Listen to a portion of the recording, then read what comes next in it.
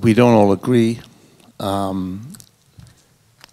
think Bill is right that the progressive side really made a terrible mistake in dealing with Obama.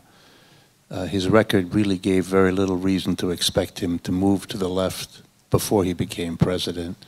He pretty clearly, to an awful lot of us, had made the decision that Bill described perfectly correctly early in his life, that his political career and future lay with being, I'll be polite, in the middle of the Democratic Party. And to expect him suddenly in this country at this time to veer to the left made no sense to any of us. The only conceivable way that might have happened is if the left had been willing to challenge him, to do exactly as Bill said. I mean, I could not agree more.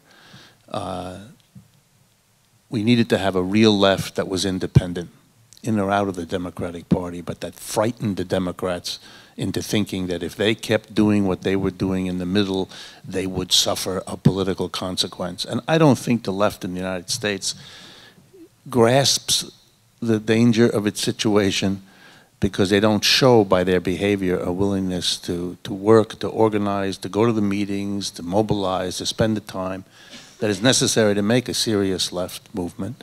And until that changes, and it can change, and it has been otherwise in American history, until that changes, the message actually given to those Democrats that hover in the middle is to go further into that middle and not to make a break at all. And I'm afraid that the lesson of these elections is to further that problem, not to make it easier for us.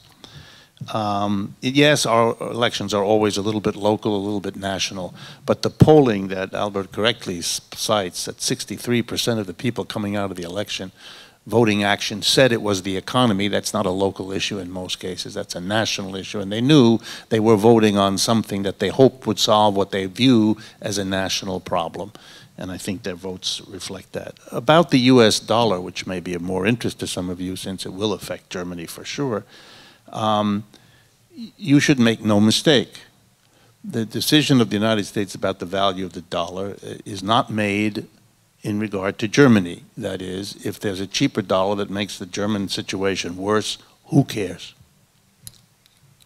We don't. Nobody in the United States that I know gives a damn about Germany one way or the other.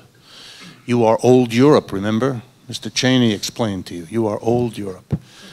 So the decision is not made on that, on those grounds, and no one should work under that illusion. Germany is a problem for the United States because it's a competitor. Therefore, there are forces in the United States who are interested in a cheaper dollar so that foreigners buy our goods rather than German-made goods. What goods? What goods? Yes. That's a good question, but there are enough left. Be careful. There are enough left that it's livable. All kinds. Military, aircraft, all kinds of stuff. Remember, our president said correctly that if there's any, he didn't use quite these words, but I will use the words he knew, he believes these words. He's smart enough to know. We have had, just to remind everyone, we had a stock market crash in March of the year 2000.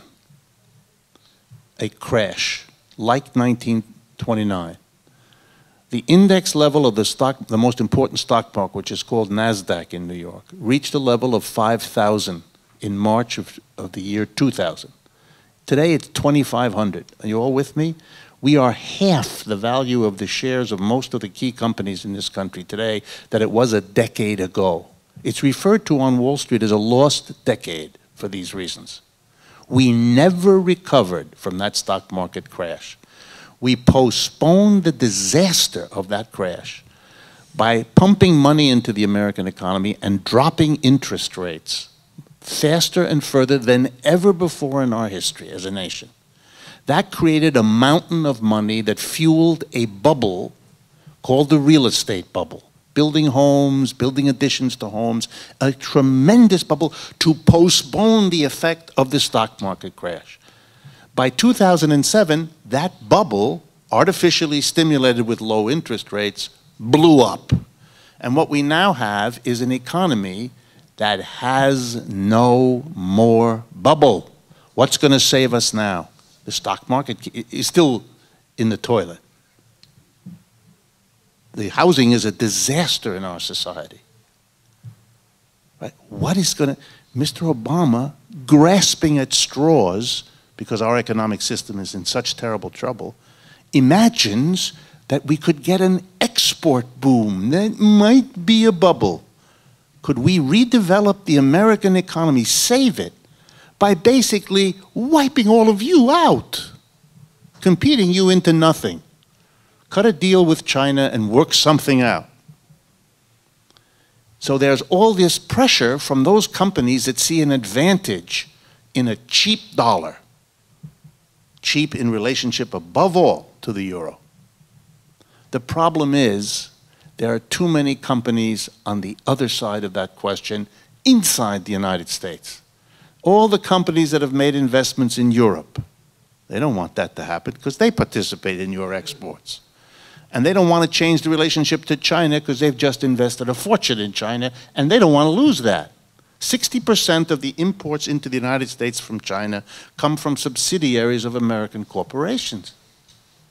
They're the ones who make sure that the dollar and the Chinese remain contra. It's a fight inside the United States between two groups of enterprises, and that will decide the outcome.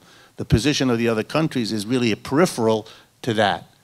Don't expect much because there's a stalemate pretty much, which is why you don't see much. You see much talk about the dollar, but very little action because they haven't figured out how to, one side or the other, to win that struggle. Those who want a cheaper dollar make all the usual patriotic arguments about jobs. And those who want to keep the dollar high make the same patriotic arguments about the important symbol of the dollar. This is all, to use a technical term, bullshit. This is about your group of enterprises trying to make an advance with a cheaper dollar versus those who do not want a cheaper dollar. They want a more expensive dollar because that's what their business needs, and that fight is being worked out now.